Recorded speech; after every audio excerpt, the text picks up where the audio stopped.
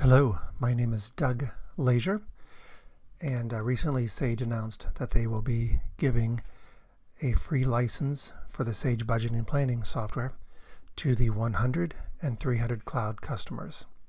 So in light of that, I just wanted to record a quick video to show those customers what it would look like to get started with using the budgeting and planning software.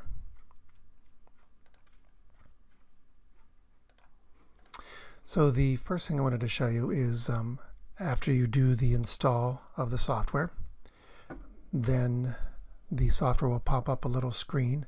We call it the Quick Start Wizard. And I have a screenshot of that here.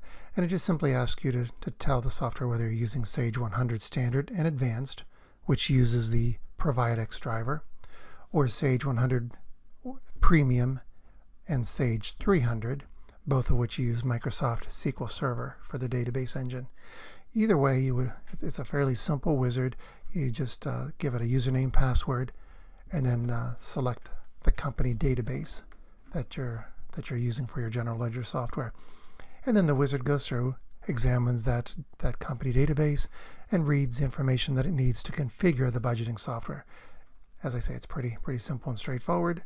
And you can ask Sage technical support for assistance on the installation or using this wizard. All right, let's jump into the software where I've already created a configuration for our use. And we are going to select the plan and then go to the menu item plan, where we have another wizard called Create Basic Budgets. A simple little wizard that allows us to select from a variety of built-in templates. And much like you would download a template from Microsoft Office for Word or Excel, what you select, ideally you can use as is, but because it's a template, you can make modifications to it if you need to. Same concept with these templates. All right, let me just real quick show you what it looks like. So if I select one of the template items here, I get a short description here that explains in a little detail what that template provides. I also have the option to click on the button down here and get a much more verbose description, as well as screenshots showing you how this template or set of templates will work. All right, I am going to select one of these. I think probably one of the better options here, and we'll walk our way through the little wizard. Okay, the one I chose allows us to create a baseline budget amount, and in walking through the wizard, it asks us to identify our main or natural account, and then our breakdown within our plan tree structure. So we have many departments and locations. So like the sales department, facilities department, locations like North America, South America, Europe, and Asia. So what we want to do is we want to first break our organization into the locations, but then further refine it to the department level.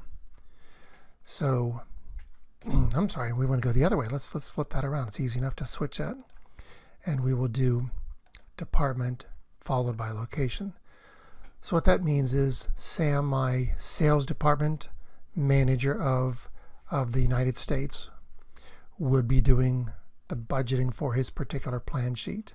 Sally, who manages all of the sales team, then will see an aggregation, a summary of the various sales locations.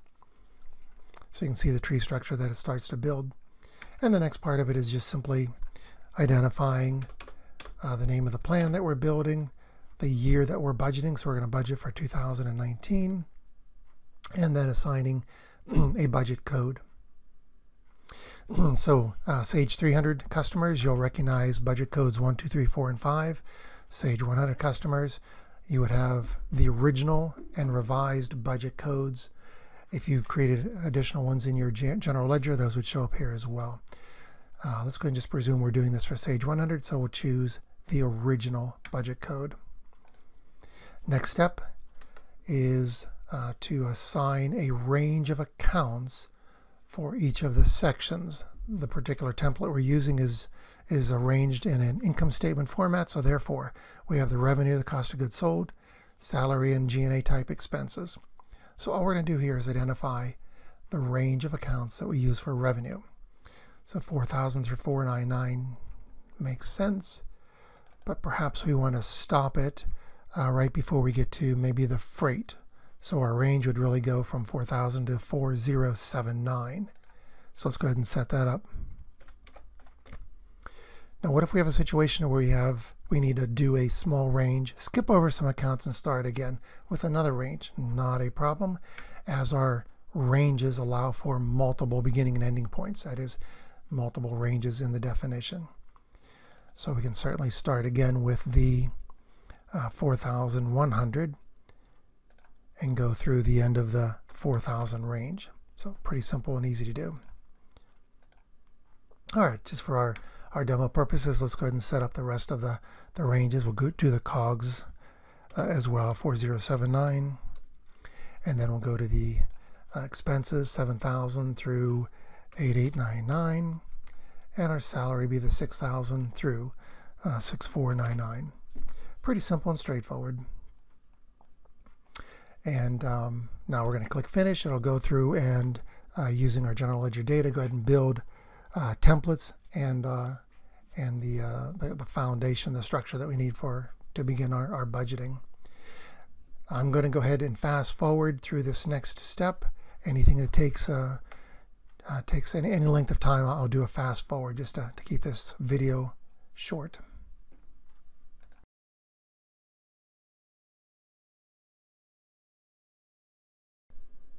Okay, looks like that's complete. So let's take a quick look at what it created. So it created our tree structure for us, built the plan sheets. We have templates here. If we look at one of the templates, it gives us kind of the basic structure. And again, it's a template, so you can modify this. Perhaps you need to add a marketing and a travel section in here. I would expect if you're going to make some changes to the templates, then you'd want to get some training on the software. If you have to make significant or extensive modifications, you may very well need some consulting assistance to make those changes. I think that's all fairly reasonable, but again, it is a template that you can modify. And then it also created a global assumption sheet where we can put some baseline assumptions in here. So let's say our revenue is going to increase by 5%, COGS by 2, salary is going to be 4.5, and our G&A expense will be 3.75%. So we're modifying the global assumptions that will be used then to build a baseline budget. Okay.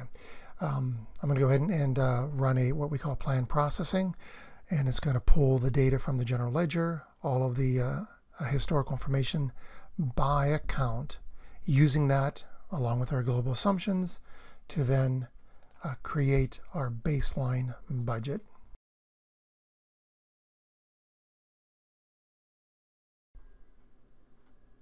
Okay, and it looks like it's done.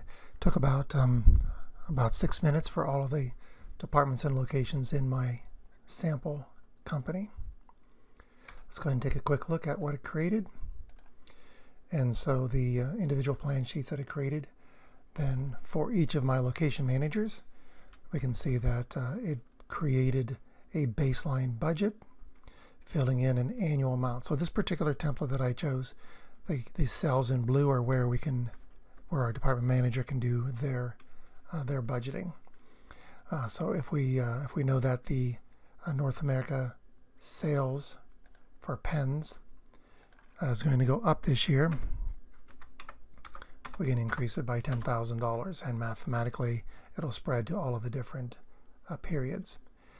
If we know that we're going to do gift sets, we can see that we have no history there, so perhaps for this year we want to say that we're going to do $50,000 in gift sets, and also some customization for the gift sets.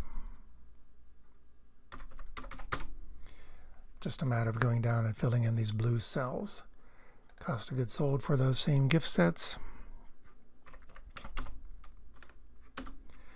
So that's the concept here, is just sitting down with the various managers and going through and fine-tuning the budget. So let's take a look at what it built a little bit broader here. You can see that the tree structure we have has all of the locations as a branch of the sales department. If we look at the sales department, this is a summary, an aggregation sheet. So it shows us how the aggregated amounts across all of the sales locations. And then a summary of all of those department summaries then shows us a company-wide aggregation or summary. So across the entire organization, we can see what our budgeted profit or loss is going to be. Okay, and of course you would want to go through perhaps multiple iterations working with your management team and fine-tune the budget. When it's all done, then we have a process that we use to gather up all of the budget dollars, the resulting budget dollars. And I'll go ahead and run that process here real quick. It's also fairly simple. And again, it's already set to the original budget for Sage 100, but if we're for a 300 customer, then we'd be choosing one of the 1, 2, 3, 4, or 5 budget codes. And then we go ahead and tell it that we want to do this process for all of the plan sheets.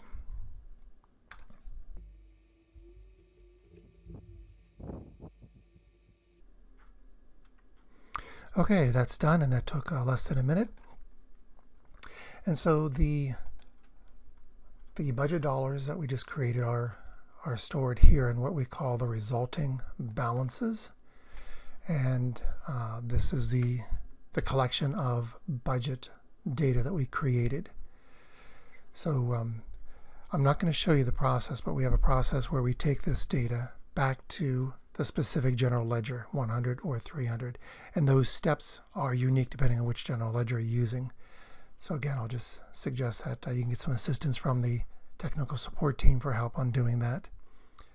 But the reason we put the budget dollars back into the general ledger is because our Sage Intelligence, or whatever reporting tool you use, is going to look in those general ledger budgeting tables for the budget, as well as looking there for the actuals when you do your budget actual variance reporting. So that's the software is designed for us to put the resulting budget dollars back in the general ledger.